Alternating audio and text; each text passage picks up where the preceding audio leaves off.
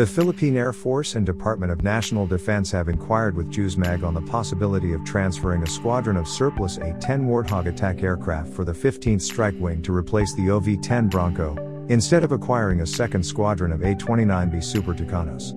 These would be the first step to arm the 15th Strike Wing with a fixed-wing aircraft good enough for strike missions beyond the Philippine landmass. It remains to be seen if the U.S. will allow transfer of A-10s to any of its allies, including the Philippines. The Fairchild Republic A-10 Thunderbolt II is a single-seat, twin-turbofan engine, straight-wing jet aircraft developed by Fairchild Republic for the United States Air Force. A-10 was designed for close air support, CAS, of friendly ground troops, attacking armored vehicles and tanks, and providing quick action support against enemy ground forces.